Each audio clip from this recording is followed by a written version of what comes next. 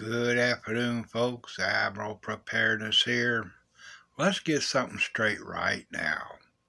There's not going to be an extreme shortage or a gas station or a fuel embargo or any of these kind of threats that all these procrastinators are saying about diesel. No way on the planet Earth that it'll ever happen that there'll be diesel shortages where you can't get diesel fuel. This is just one of these scare tactics that the extremists like to hang out there to get you all worried and cause a run to occur on grocery store shelves and all that stuff. So just let it go in one ear and out the other, folks. Now, the railway strike,